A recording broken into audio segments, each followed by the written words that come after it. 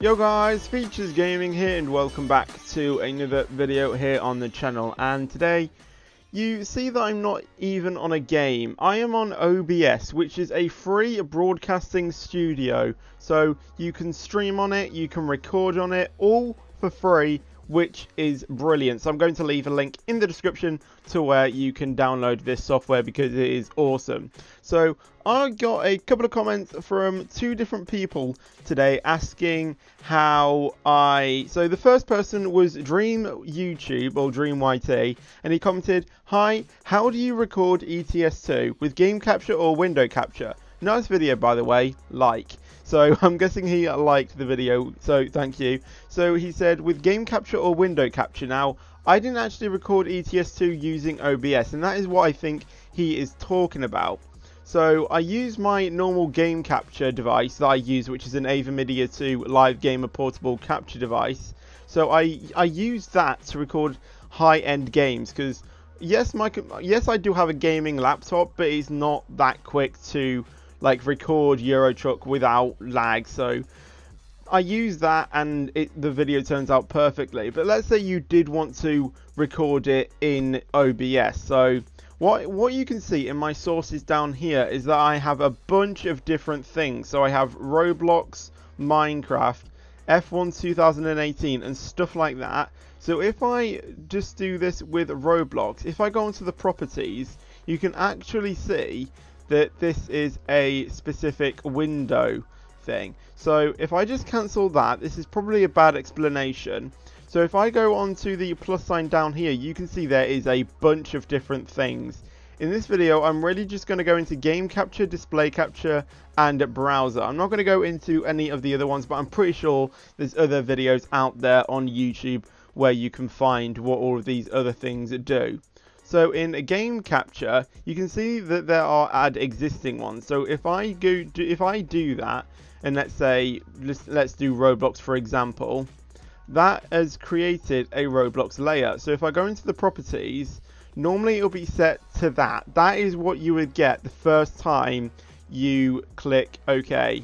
So what you want to do is you can capture any full screen application. So anything that is in full screen mode, the thing will capture. But let's say if we wanted to capture a specific window, i.e. Roblox. So if we had the Roblox player open, there would be this selection.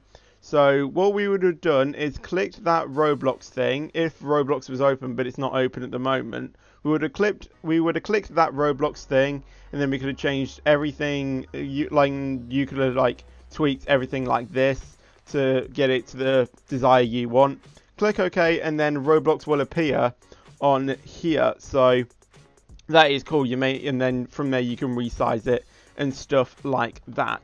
But let's say that you want to capture your full screen like this, and I have the same thing down here in screen cap. So if I do this, so I go into display capture, and let's just name this display capture for the sake of the video. Now, what you would get is this. Now, if you're using a laptop like me, where you haven't got anything connected to the HDMI output or input on your laptop, then you would just see a black screen, and you don't know why. Now, the thing is, when you have a HDMI output or input onto your laptop, then the display capture is what it is trying to capture. So every time you add a display capture, it's trying to look for an input on the HDMI plug thing on your computer. So because I've got that currently connected to my capture device, it can capture my screen, and obviously because it's powered on too. So if you had a PC connected to a monitor, then you would be able to select the monitor. And same if you use a laptop to a monitor through a HDMI cable, you would also get that option. So you would just select that, and then you can choose if you want to capture your cursor or not. I tend to leave it on. Okay, and then you have the display capture on there. So that is two ways you can capture games or whatnot. But let's say you want a subscribe account, which I have got right here.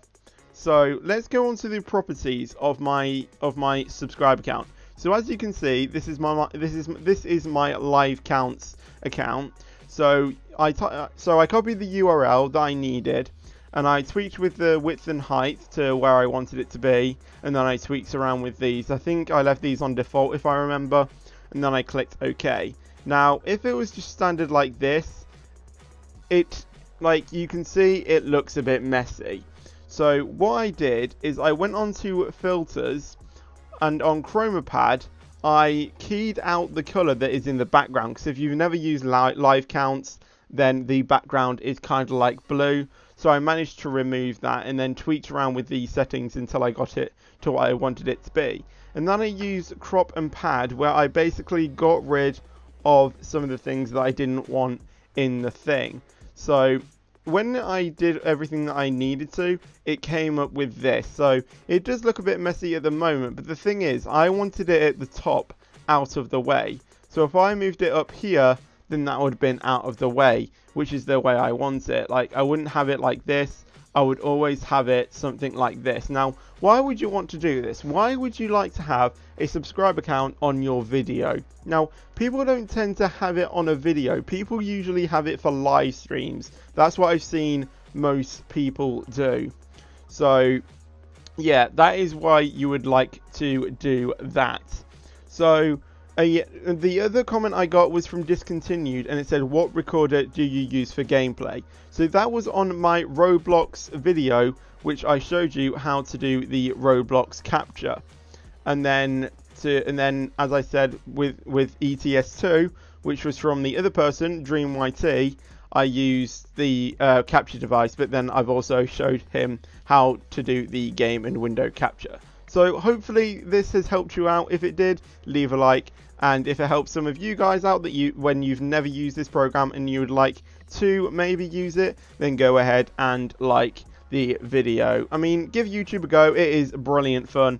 There is nothing to say that you can't do anything. So give it a go, and you never know, it might just become your job. Someday it can. So leave a like if you enjoyed it and if it did help you out. Subscribe as well if you are new. Let's see if we can get the magical 800 subscribers before my birthday. You've only got a few days left, guys, so please share it with your friends, share it with your family, share it with anyone you think that would like my content to get to the magical 800 subscribers. I mean, we are on 778 as I am recording this video, so hopefully we can get to that magical number before my birthday. So please tell your friends or family to subscribe. So I am done now. Thank you for watching. I'll see you guys in my next video, but until then, take care and peace out.